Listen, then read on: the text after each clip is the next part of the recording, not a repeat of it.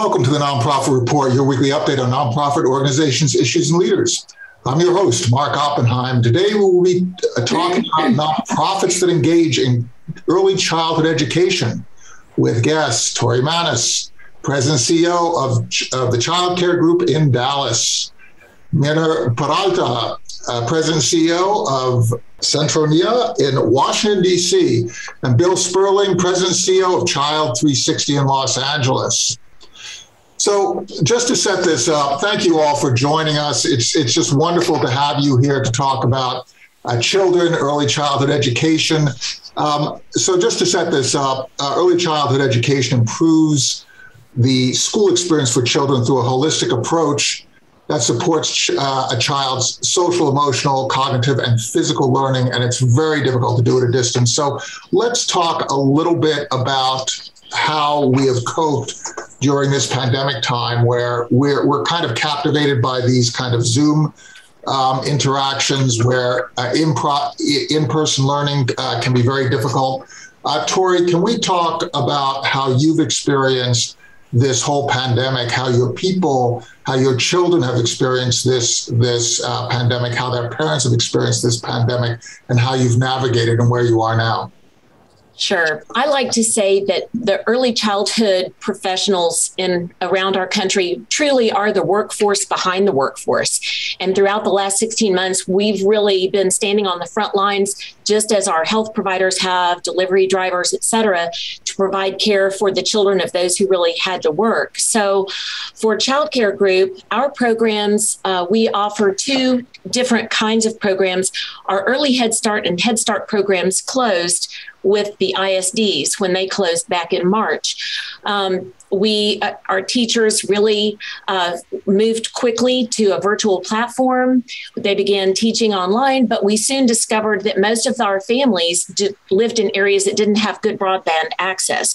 So we were fortunate to be able to raise the funds to purchase laptops and hotspots to help provide these families the opportunity to stay engaged with us. And then after realizing that they were no longer, we were providing diapers, wipes, and 2 meals and a snack every day, we realized our families were really struggling with those extra costs. So we did a combination of drive-by and then deliveries of diapers, wipes, food. We sent educational supply gift cards to the family so that they could purchase supplies at home. And we provided virtual learning kits with all the things that families needed to stay engaged with us. And so we've been keeping that up for the entire, time, as well as increased mental and behavioral health support services. We've realized how vulnerable our families are and how much they're struggling. So we really stepped up our services and outreach to children and families and our staff in mental and behavioral health. This is such an important point. It's very clear. This pandemic has made it very clear that we have a systemic issue when it comes to children without means, right? It's kind of hidden because we've kind of accepted it. Parents who are not able to drive their kids to a particular facility because they don't have gasoline or whatever, but we kind of have figured that out. But now with this dislocation, it becomes very clear when parents don't have means to provide broadband access, when they don't have computers, when they might have to stay home from jobs and so their income dips so that they don't have wipes and they don't have food. So Myrna, can you talk a little bit about how you're experiencing that piece? Because it seems to me that what's going on is that you've suddenly become, from being educators, you're now frontline workers as whole swaths of our child landscape enter into crisis. How have you responded where you are in Washington?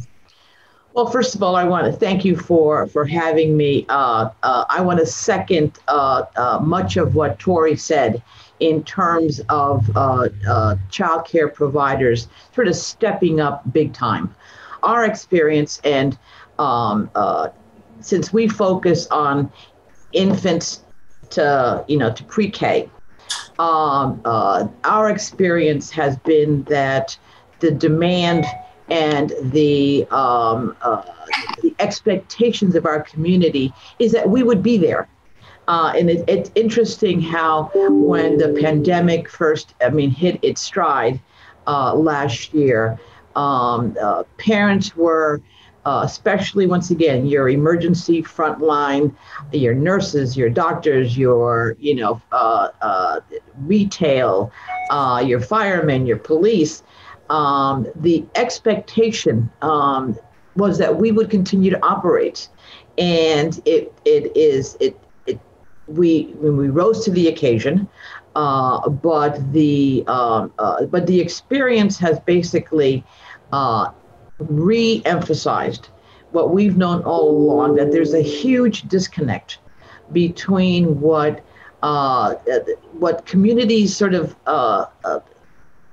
expect of childcare and the systemic inability to really respond to what is needed to keep our children safe, our staff safe, our centers operating, and that disconnect has just widened. It's a disconnect between expectations and resources, right? I mean, the fact is that when the expectation is that you're operating here, yeah, but the resources are down here, yeah, and like I said, that gap has always existed. Right. This is not a money-making machine. We, as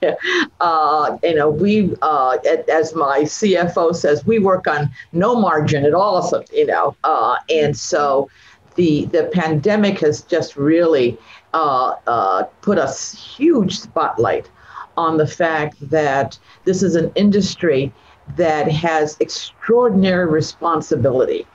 You can imagine when, a parent hands over to us their 6-month-old, that they expect that we have everything in place to keep that child safe.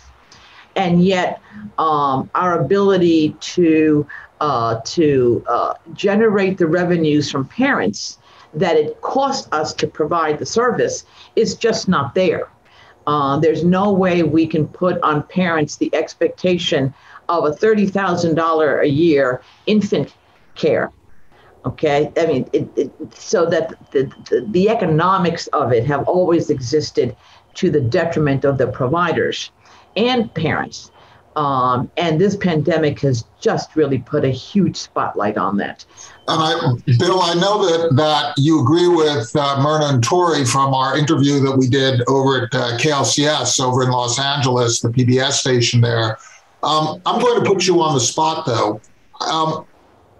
My big question is whether we Americans, whether we have children or not, whether our children are grown or not, whether it means or not, do we have a responsibility to American children? Do we have a responsibility to support children who are not our own, right? Who are living in a different part of the country, might be of different circumstances, a different race, a different religion, a different gender. Do we have a responsibility to those children collectively as a country to ensure that that generation has the infrastructure, the support? Everything's political nowadays. We're talking about investing in education and we're calling it infrastructure. Do we have a responsibility in this country here to support those youngsters?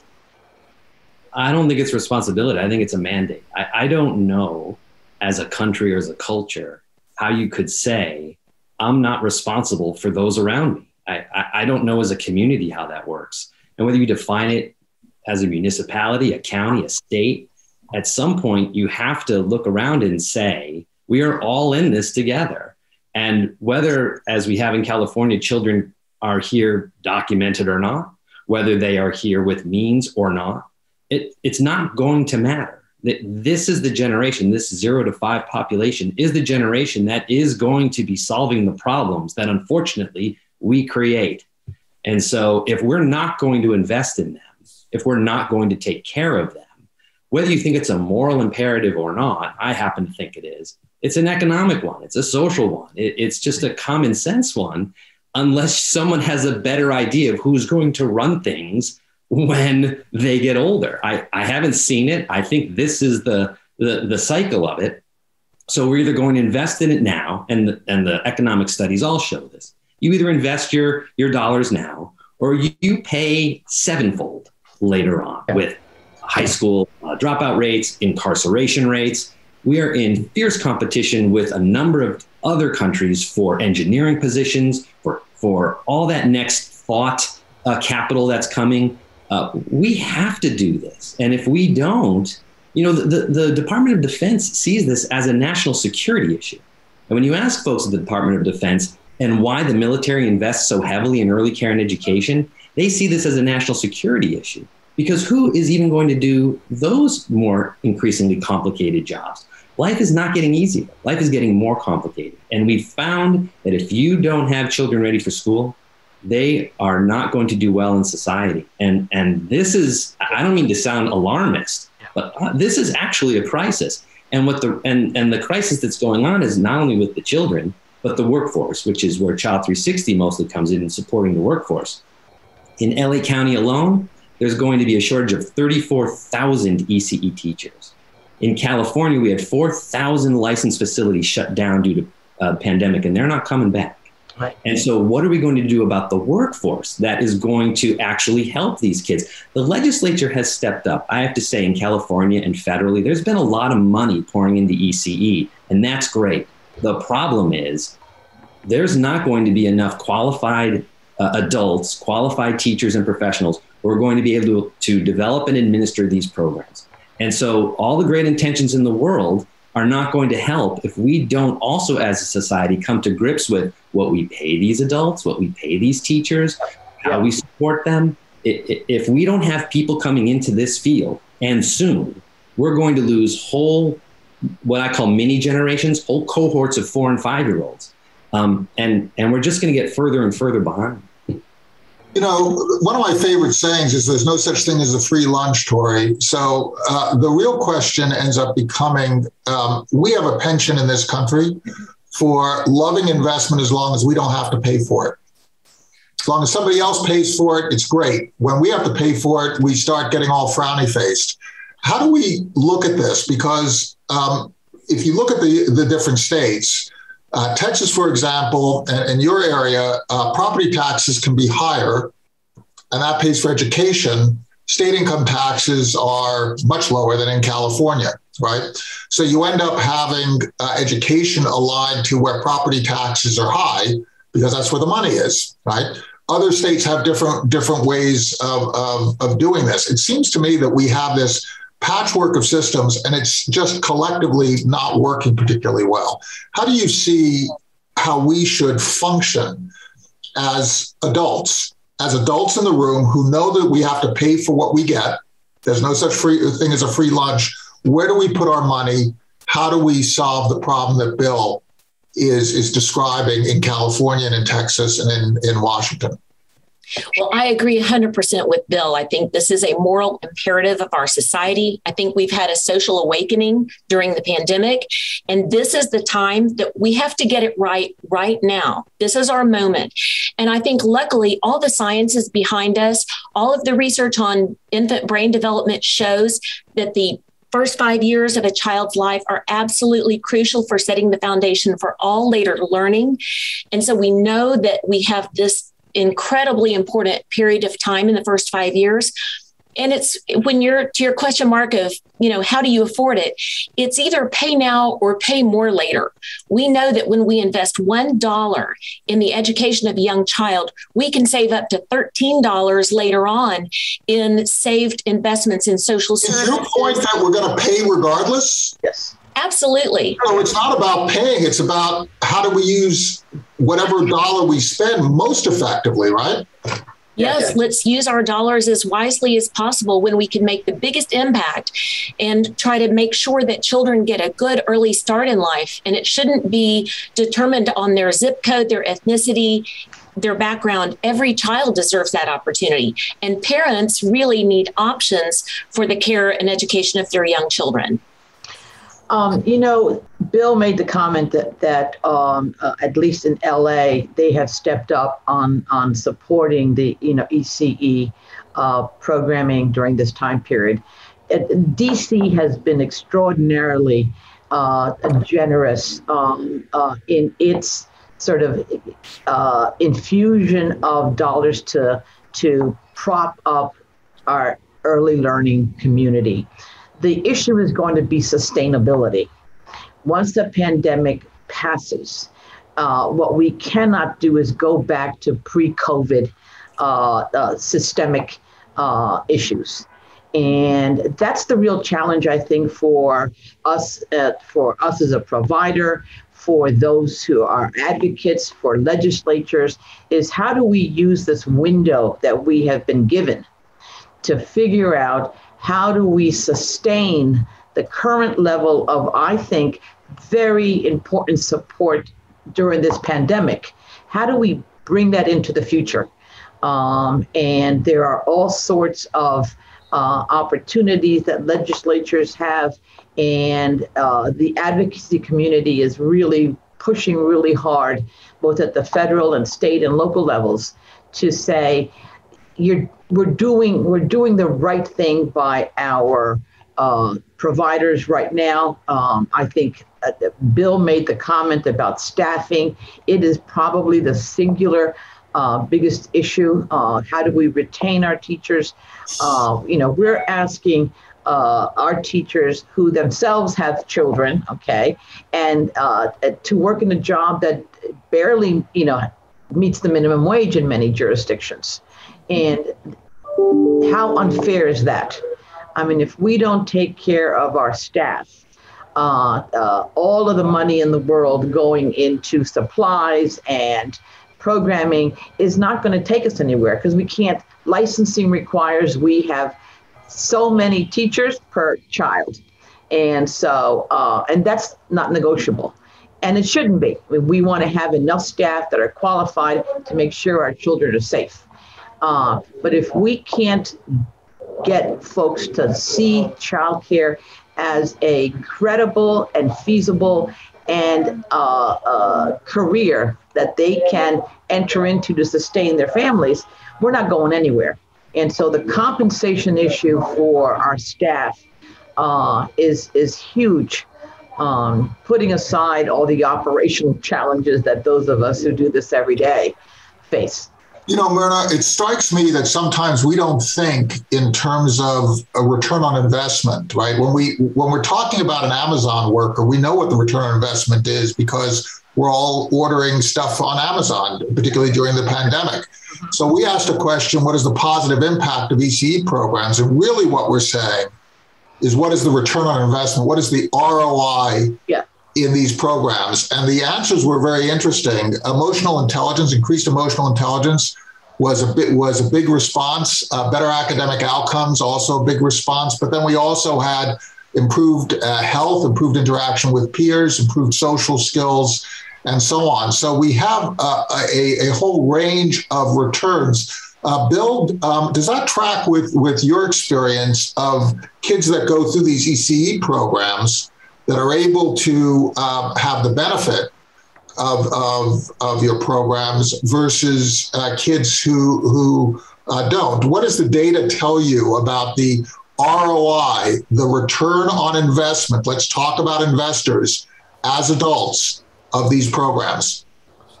Yeah, it's a great question. And I think, as Tori and Myrna may agree, ECE is a little bit problematic in reducing it down to a number, because we're not talking about learning letters as the ultimate goal. It's not talking about learning your math as the ultimate goal. 0 to 5 is a really important stage, because a lot of this is about social emotional intelligence. It's about things that are harder to measure. But I will say this, and I think panelists will agree.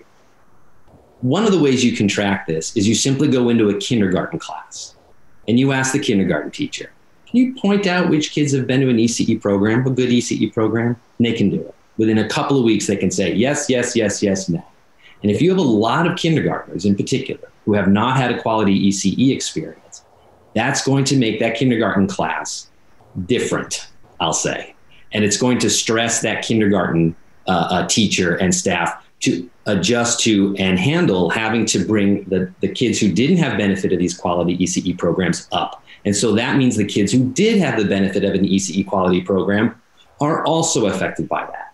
So it doesn't, I don't mean to make it sound anecdotal, because I think that's an actual really good indicator. But yes, for scientists who have studied this and for folks who have tried to reduce this to a couple of numbers, they all have shown that in order to be ready to learn, and kindergarten is about starting to learn, and you do learning in ECE too, but ECE is getting ready to learn. You have to have continuity of care. You have to have an intentional program. You have to have all of these things in place so that that child is ready for kindergarten, ready for school. And however you want to measure it, and I don't have the studies in front of me, but I guarantee you they all say the same thing. A quality ECE program absolutely does it.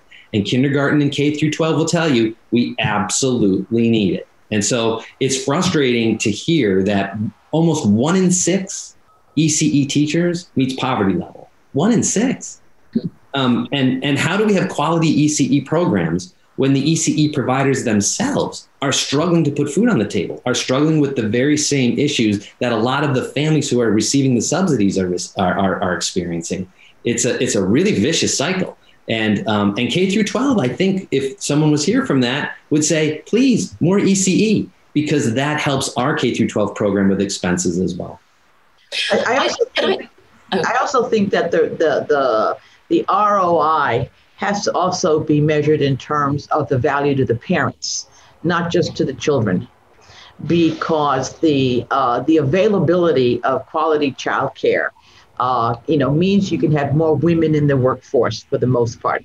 It means that parents are missing less time off work. It means that the parents are in a position to make career and professional choices that they wouldn't if they didn't have the confidence and availability and affordability of childcare. And so the return on our investment is not just as it is a benefit to the children, but also to the parents and the families as a whole. I'd love to piggyback on that too and mention one other thing. First, I agree with both Myrna and Bill on the importance of this. I like to think about early childhood education as sort of the first baton in the educational relay race. Our goal is to prepare these children to get them ready for success in school, and then we pass the baton on to the kindergarten teachers and the other teachers who take over later. But the important element too that has not been raised is the importance of parent engagement in the educational process. Parents are their child's first and lifelong teacher. And I think in those early years, strong ECE programs really reinforce that with parents to bring them along, help them understand how to be engaged in their child's learning, understand the various stages of child development, and learn how to be an advocate for their child throughout their school lives so that they are involved and advocate for what their child needs as they progress through the educational system. That's such an important point. The whole idea of helping parents be good parents, right? We don't have parent education classes, but this is a form, this interaction with educators, people who have dealt with dozens and dozens and dozens of children. That's a very important skill set that a parent does not naturally necessarily have. So being able to be part of that community, receive some advice and learn just by observation through those interactions is so incredibly important. You know, it strikes me that we have 3 different areas of the country here represented, 3 different circumstances, 3 different sensibilities, but there's so much in common. Let's talk a little bit from our perspective and through your networks on what happens to rural children as well, children who are living in other circumstances. Do you feel that these problems, these responses that you're representing, are they common across the United States, or is it different for different areas of the country? Well, I'll speak to that because we actually started a program in a rural community in Texas in Navarro County, about 45 minutes away from Dallas a couple of years ago. I think the issues, the importance of early childhood education are common across the United States, across in every geography, rural, urban, et cetera. I think what we found is a lower availability of other resources. And Child Care Group uses a holistic 2-generation model. So we're educating children, but providing the support services for their parents. And sometimes in more rural communities, there are fewer resources there available. So we have to be creative, and we have to try to look harder to find collaborative partners, simply because there are not quite as many as there are in larger communities. And Bill, what is your experience when you cross the Los Angeles landscape? It's the most sprawling major metro in the United States. Do you find that parents, regardless of geography, are having the same kind of challenges? Yeah, and we're throughout California, and so we do see a lot of rural and tribal environments. And if there's one little silver lining to some of this, is the pandemic actually allowed us to use that technology in some instances the first time ever to sort of reach out to these rural communities that are harder to get to. So that's been a little bit of a silver lining, but it's only gotten worse. I mean, you can imagine the stressors that were on these communities before, and now you add, as Tori was pointing out, this, even harder to get resources and people and everything out there. So honestly, we're just starting to kind of reconnect. So we're just starting to see a little bit of what this has done in the past year and a half. But they're resilient communities, and it's been amazing to see what they've accomplished. But it's been extremely difficult, and we're going to try to continue to use technology to support them. But I don't want to say hardest hit because it's hard to quantify, but extremely difficult situation for them. We've seen a little bit of that only because DC is literally, you drive 50 miles in any direction and you're in some kind of a rural or farming area, whether it's in Loudoun County, Virginia, or we've got folks who drive from West Virginia to work in DC. And our Eastern Shore in Maryland. So we're in a very urban, but within an hour you are. And so we hear about what's going on. And transportation is one of those big issues when we're talking about rural or less populated communities. As providers are closing their doors and not reopening, those individuals have to go further and further to try to find quality childcare, and that's a real problem. And once again, that's the system has to look at how do we prop up and support locally based childcare providers, especially in our rural communities. Absolutely. There may be one provider, servicing a 15, 20 mile radius. And if that provider closes, you've got a childcare desert, which is really difficult to address.